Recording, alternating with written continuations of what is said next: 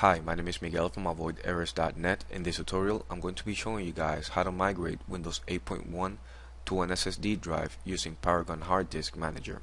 Now, before I start, I need to make sure that my SSD drive is properly installed.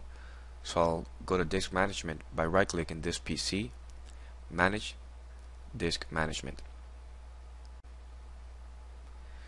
Now, here I have both hard drives. Disk 0, which is my main drive, drive C, which I want to migrate to my disk 1, which is my SSD drive. Now I'm gonna go ahead and right click properties just so you won't feel cheated that this is not an SSD drive. Notice here it's an SSD 64 gig. Perfect.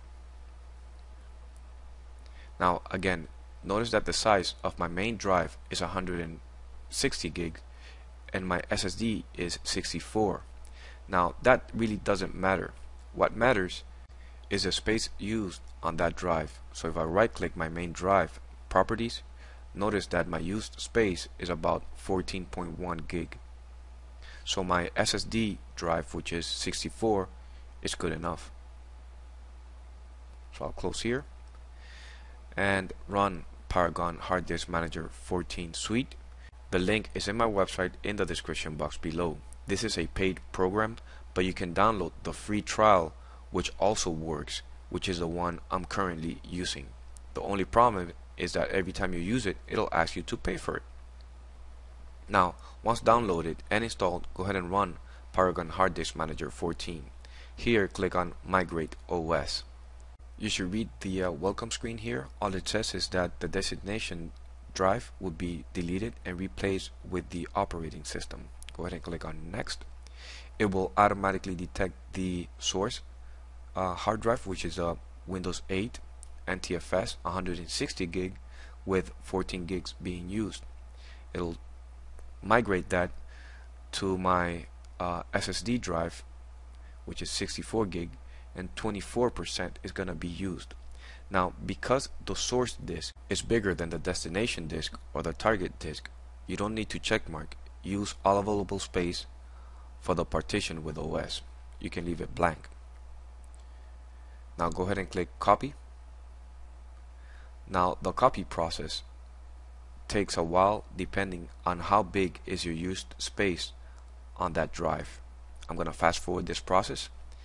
Once finished, you need to read this carefully. If you're planning on using both disks, make sure that you go into the BIOS and select the target location or the destination disk to be the first boot device. In my case, I'm going to remove the source disk and just keep my SSD drive. But keep in mind, if you're planning on keeping both, change the boot sequence in the BIOS. Now I'm going to go ahead and close here and turn off my PC, remove the original drive C and keep my SSD drive. I'll be back in a second. Okay, I'm back. I'm gonna go here to disk management again so you would see.